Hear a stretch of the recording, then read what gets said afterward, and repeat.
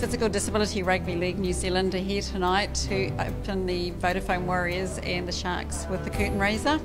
We have a range of disability out on the field there tonight and a group of very excited athletes looking to go out and show everybody what they can do. So we're very fortunate to have James Gabbett as our ambassador.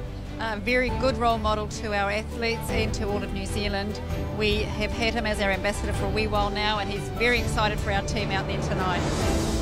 Max has just turned 16, and rugby league for him has been coming and watching the Warriors and playing in the backyard with his dad and his friends. So to be out there, part of a team, having a blast, is a boy couldn't wish for more.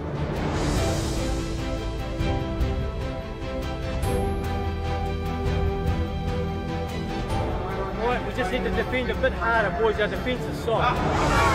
You come from a rich rugby league family, your father Frank Endicott, so how does it feel to be representing your family tonight?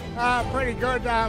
Shane's obviously spent a bit of time out there as his dad, but I keep telling him I'm the only one that's still doing it, so yeah, I love it.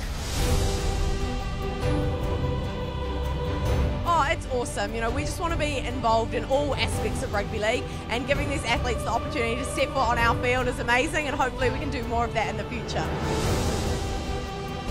I know they're so proud that they're actually out there doing what their friends do.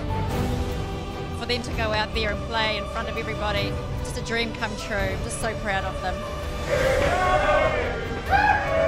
What was it like when you saw a couple of the players putting big hits on each other? Oh yeah, no, that's all part of it, eh? It's good fun.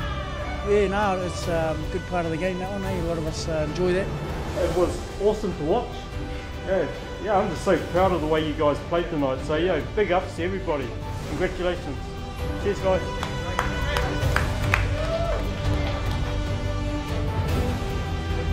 How special was it to have your mum there watching as well? Really special, and they were really proud of me.